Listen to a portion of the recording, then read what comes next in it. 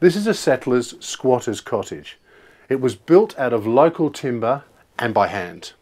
It's now 1870 and they've done really, really well.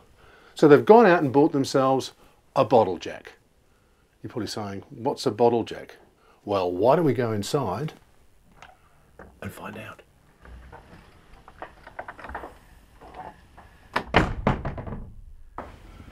So what is a bottle jack? A bottle jack is a very simple clockwork mechanism that they used to use to spin meat on an open fire. What it did is it cooked the meat evenly all around while you were basting. It was one of the very first labour-saving devices in a mid-Victorian kitchen. The bottle jack is now commonly used in many kitchens. This consists of a spring enclosed in a brass cylinder and requires winding up before it is used.